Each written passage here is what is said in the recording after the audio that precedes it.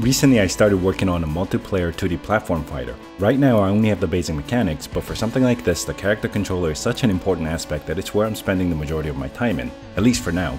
Later I'm gonna have to focus on the networking part, but that's for another video. The thing about character control is that it's easy and hard. Yes, changing transform values is easy. The hard part is making it look smooth, as well as making it physically make sense. The challenge is that Unity is a generalized engine that caters to many different styles of games. In most cases, you'll see the documentation or official tutorials telling you to use the default character controller, which can work nicely in prototypes with limited variables, but it's not exactly physics-based. It does detect collision, but will not give you physical attributes related to velocity, mass, and friction. In the manual, Unity specifically says it feels wrong to use rigid bodies for character control because video game characters often move in unrealistic ways. This means that even if you already use the built-in character controller or use the sample project provided by Unity, you still have to define your own character movement on top of their code. Not to mention you're going to be spending a lot of time fighting the framework. But what if you want players colliding in midair, or maybe the other one's on the ground or against the wall doing wall jumps, or they're dashing into each other? There's so many different scenarios that you have to consider, and defining all your character movement through the default character controller is going to be a lot of work. I can sort of see myself using the character controller if I were to build something like Diablo 3, where details in physics is not the main feature, but for my project I want both physics and fast-paced action. This is one place where I decided to go against the manual and try to come up with a physics-based rigid body character control, meaning all the characters in the game are controlled through the rigid body. I'm not going to say one is simply better than the other, but it rather depends on the type of game you're making, so you should choose wisely.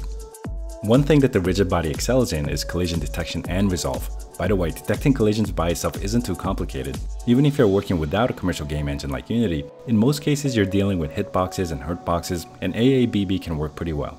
The hard part is deciding what you want to do after detecting collision, in other words, resolving that collision. For example, you might have two boxes colliding like this.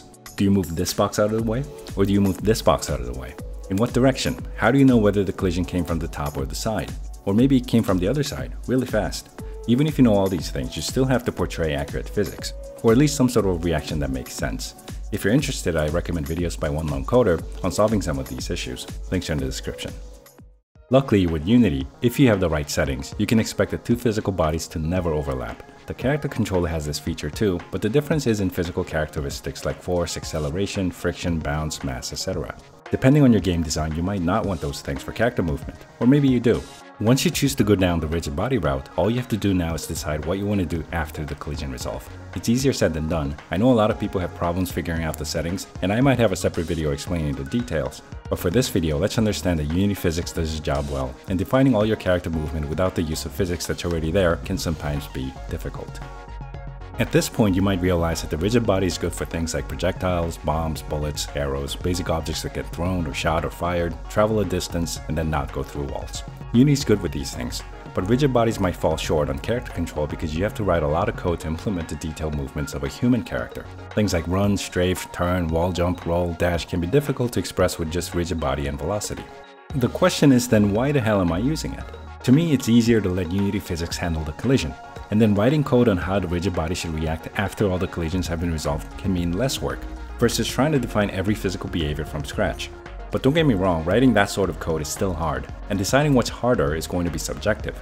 I'm just giving you my 2 cents here. Whichever method you choose, you still need years of programming experience, not just to write it, but also put it together with a bunch of other systems like combat, networking, UI, animations, items, environment, storytelling, variable character stats, and more. Anyways, the rigid body component can give you most of the info you need to define your character movement. As you can see, I'm drawing debug lines with different colors for different types of collisions. As long as I'm using the rigid body and velocity, I have close to zero worries that the two physical bodies are going to overlap. I can try to run into the enemy, dash into a wall with lots of speed, step on top of the enemy, wall slide, wall jump, or simply fall off the wall. Unity physics will ensure that these colliders behave like actual physical boxes, and I don't have to worry about them misbehaving, other than the bugs in my own code. What I do worry about is what happens when the boxes touch each other. So in this case, I'm stepping on the enemy like Mario. There's one particular fixed update where the top box touches the bottom box, and that's when I say jump. And that's about it. I also play the animation to give you the feeling of stomping on a physical body. And it's the same concept with wall slide, wall jump, or dash. All I'm doing is getting the info from the rigid body. All the collision detection and resolve are there. I just have to decide what I want in a particular fixed update. So that's pretty much it. There's many different ways to control a game object which I have not mentioned in this video. For example, there's people that really prefer having a separate detector on the edges of your character. That might be good for certain types of games, but probably not for this one. The point is I want less moving parts, not more. You're more than welcome to disagree. If you have a repository of your own, we can always compare notes. If you have any questions or comments, you can reach me on my Discord server. All the links are below. Thanks for watching. I'll see you next time.